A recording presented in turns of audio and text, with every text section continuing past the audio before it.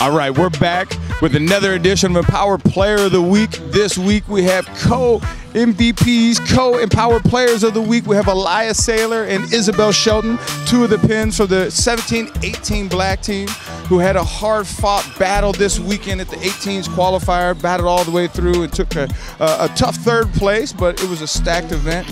So tell me this weekend kind of how it went. What was some of the keys to your guys' success?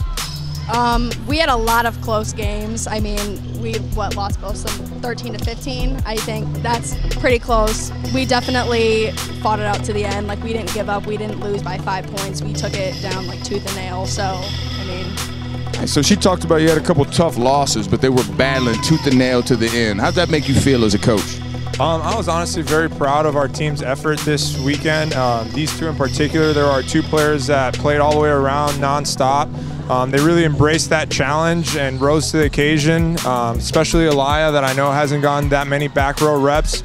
She played phenomenal defense, served very aggressive, and Belle just held it down for us out of system attacking and just being that leader at the net for us. So Aliyah, going all the way around, 6 rotation, getting to play some defense. You know, what was that like, getting to be able to play, a position that you haven't got to play as much of, and being able to just step up and fulfill a role that your team needed?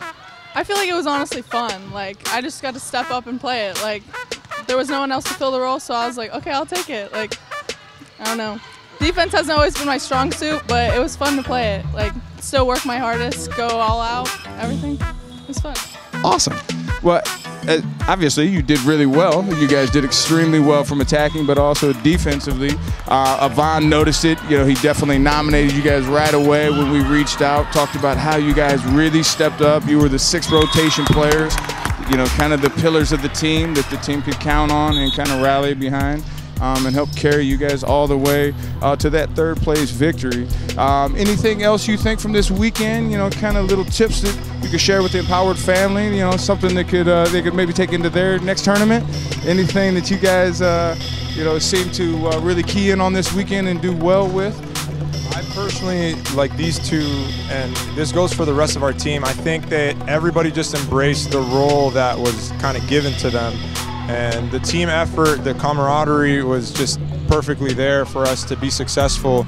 And I think with that behind them, I think these 2 really excelled in that as well. I think they can attest that they felt their team really behind them the whole way. So that was honestly awesome as a coach to watch and see kind of flourish in that moment. So ultimately being a great team player, stepping up, doing whatever the team needs you to do, hey, that's phenomenal. That's words of wisdom for all of our teams. All of our teams to be successful, you got to be able to come together and create that synergy and play together better as a team than you do, as a sum of each individual part. And so it sounded like you guys did that. You guys fulfilled the roles that were needed and battled all the way through to that 3rd place. So congratulations, you guys. Congratulations on winning the Empowered Players of the Week. And we look forward to an amazing season. Thank you, guys.